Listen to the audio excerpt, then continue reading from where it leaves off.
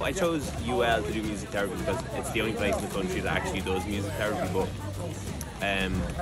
yeah, I had an amazing experience. I only came, it was kind of just a curiosity thing when during the pandemic I was kind of out of work, so I decided to apply for UL, and then I got accepted. And I was apprehensive, you know, coming back as a mature student to do a master's, because it's been years since I did my undergrad, but having finished, it's one of the best things I've ever done. So yeah, delighted, met some great people and learned a whole lot.